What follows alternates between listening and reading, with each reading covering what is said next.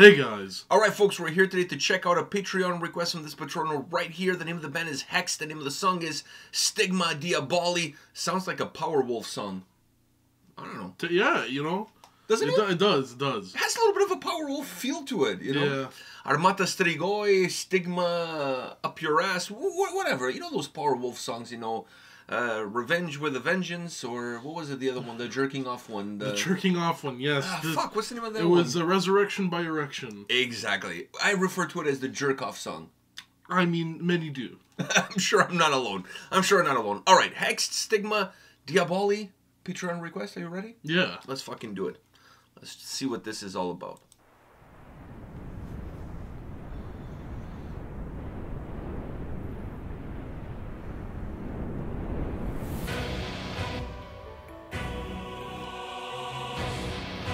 A little bit of a Powerwolf feel.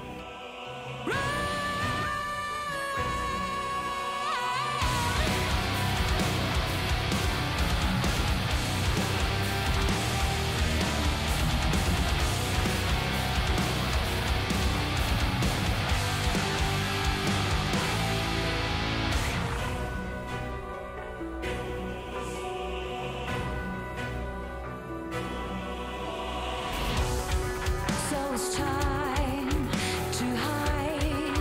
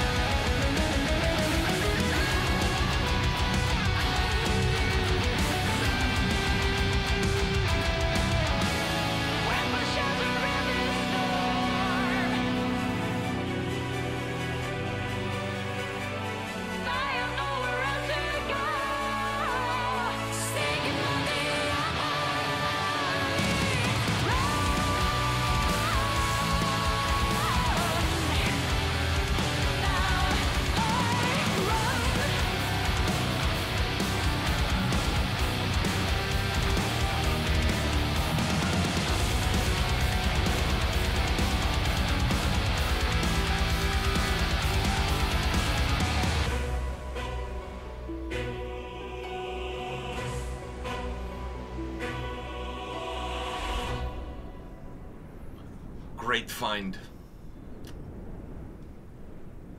Wow. Wow, wow, wow. Alright, dude. What do you think? You know what I'm gonna say?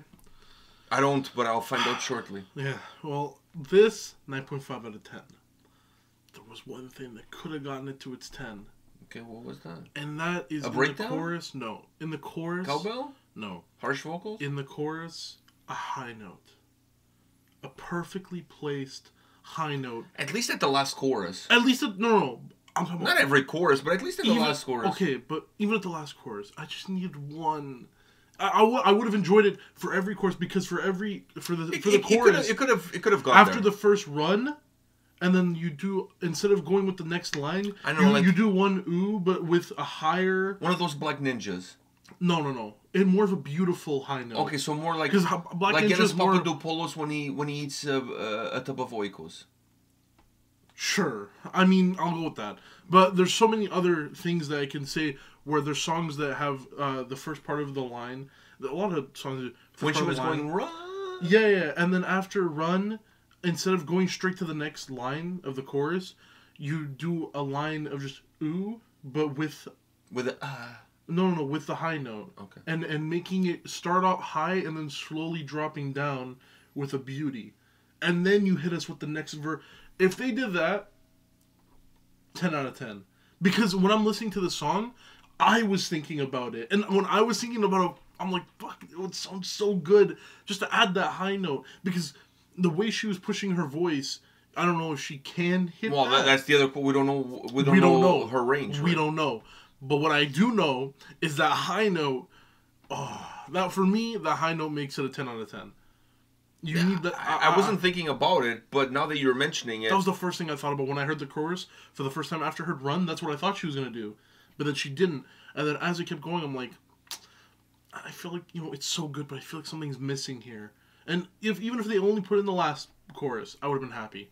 I think, in the last chorus would make... I'm not saying sense. that you can put it on every chorus, but in the last chorus kind of makes more sense. It would make more sense to finish off on that with a banger. It would make more sense, but having it but then again the song itself. But if you're gonna do it in the end, that means you can do it on a consistent basis. Then you might as well just do it all the time. Because the song is very consistent. Yeah, very very consistent. So having it all throughout and having it at the last, it wouldn't make a difference because the song without is the exact same. The song is very balanced. It's very balanced, but it's also repetitive in a good way. Yeah, it's not boring. So having it at the last chorus, cool, it switches it up, but would that really that would change it up from what it is now?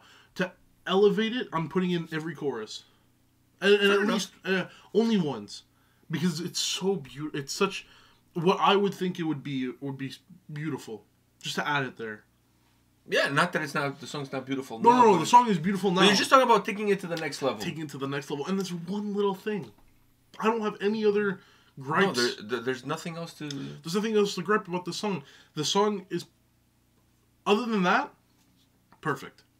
Amazing, catchy chorus that just plays with you. I like the fact that it starts off with that piano. Like I was even saying, ooh, a little bit Powerwolf. We were talking about it, and then not that the piano is not there throughout the song, but it's not there with the same impact, that same bombastic impact that it has at the beginning, and then it has it at the end again. So I always love when a song kind of goes full circle. Yeah. And this song definitely offers that with the beginning and then with the end, and kind of sprinkles a little bit of the keyboards in the middle, but not in a way that it's like very noticeable.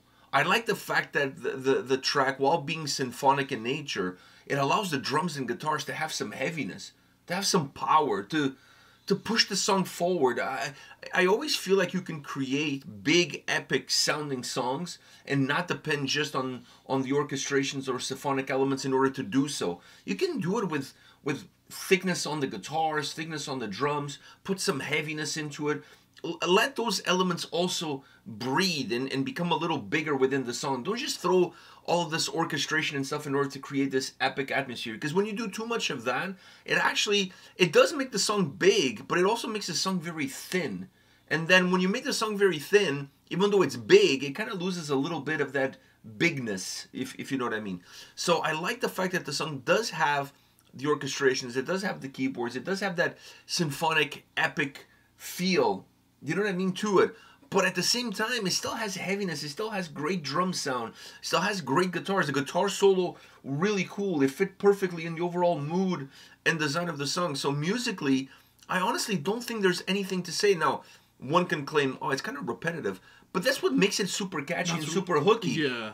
And it's not repetitive in a bad way that you get bored of it.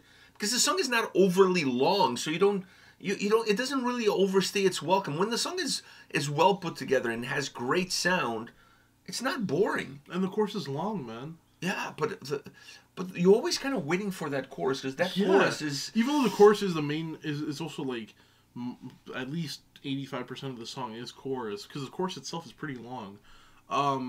Somehow it makes you wanting more, even though it's most of the song. But it always has this feeling like you just enjoyed something that's really good, and when you enjoy something that's really good, you're always ready to enjoy a little bit more of whatever that is. And the chorus kind of has that feel. But the chorus has that feel not just because of how it sounds musically, but because of how she sings. Her voice is really good. Yeah. Great singer, great voice, great tone, great delivery. Maybe missing that one note there. But outside of that, but she's still a great singer. We don't know if she can hit the high notes. Right? That is true. So, but what I will say is there's two end games in this song, right? There's the one high note per chorus, or there's the progressional chorus, where every time you kind of step your game up just a little bit. And then once you hit the last chorus, that's when you just go balls deep. Yeah, you just balls deep into the chorus. There's those two ways. Would I enjoy both ways? Yes. Would I like the whole progression system? Of course. Even though there's those two ways and I would enjoy both, I still would actually enjoy the one note more.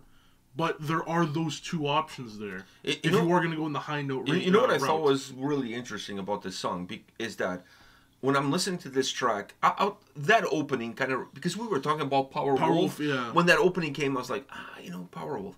But the more I listened to this song, the more I thought about Epica. And even Delane. Like, not the new single from Delane. I'm talking about, like, Charlotte Vessel's era of Delane.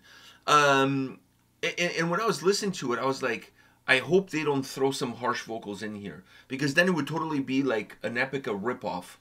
And I think you want to create something that falls within the wheelhouse of fans of those bands. Because you want the fans of those bands to listen to your music. I mean, that's the whole point of being within the same kind of genre. Is you want to cross-pollinate and capture fans from other bands.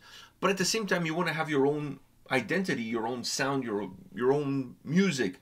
And a song like this, it had like all the hallmarks that I could see. Like, instead of having that high note, maybe coming with some backing vocals, harsh backing vocals. And I'm not saying that it wouldn't work, but in my opinion, would have taken the song a step back, not a step forward. It would have taken the song a step back. Not because it wouldn't make the song good, just because it would remind me too much of an Epica track. And I think for a song like this, you really don't want to... You don't want to mess around with a vocal performance. Her vocals are so good. Let her just do her thing. So I was happy that there was no harsh vocals. I'd rather go with your idea than inserting any harsh vocals. I can agree with you. But it did cross my mind. The harsh vocals never crossed my mind with this. No, it didn't cross my mind in terms of they should be there. That's not what I'm saying. But they could have been there. Yes. Yeah, they could have been there. How many bands would make a song like this and they would throw them in there? Of course, a lot of bands would have done that. But never did I think they were going to happen, harsh vocals. No, I didn't think about it either. The high note is what I thought would happen.